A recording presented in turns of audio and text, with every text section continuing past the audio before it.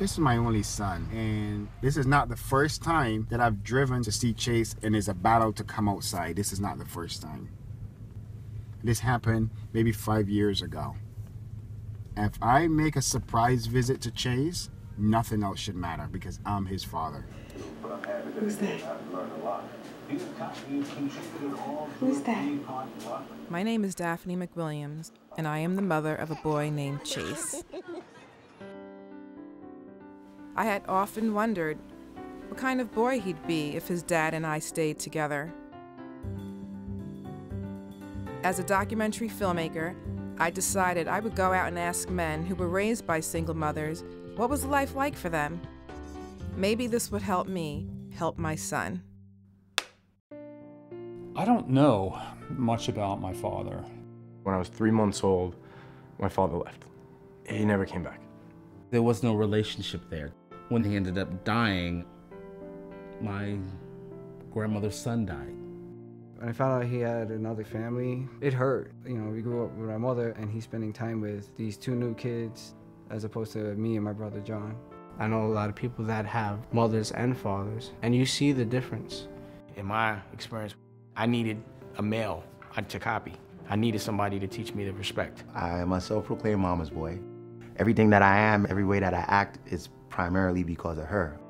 I know I'm definitely a lot more sensitive than the guys around me. That doesn't mean that, you know, I take mess, but there were times that I just felt I was just a little too emotional because I grew up with a woman. So if you could say something to your father and you think it would help the relationship, what would you say? I wouldn't tell him anything because I don't think he can help. Nothing can help the relationship. Raising Chase alone was not always easy. He acts like he isn't, but he's listening, because I was that kid. Even in the middle of a fight, if we were just gonna choke each other. How many hours do you think you're on that phone? I don't know, Mom. It's not hard to be a dad. You just have to have sex, get a woman pregnant, the baby's born. Guess what? You're a dad.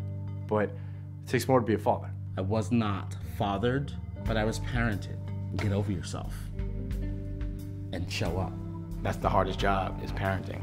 Being a real man is everything to me. I thought the behavior was appalling. I thought it was disgusting. I was like, who you think you are? I said, now you want to be my father? You want to try to prove your manhood or try to make an example of me? I said, you're not my mother. You never raised me. I said, you ain't ever do nothing for me. Don't you ever put your hands on me. My last memory of him living in the home, he was being dragged out by the police. I tried calling him once, around 6 years old, and he basically scolded me for calling him. It doesn't really matter even if he wanted to be a father figure, especially now that I'm 14. I wouldn't ask for any advice, per se. The idea of my children not even being close to me hurts more than anything else because it's not what I want. I am not going to force him to do something he doesn't want to do. I don't have a lot of anger towards my father. I wish things were perfect in a perfect world, but they're not.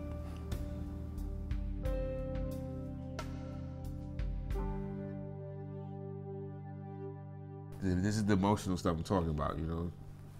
You can't go out in the streets of Brooklyn like this.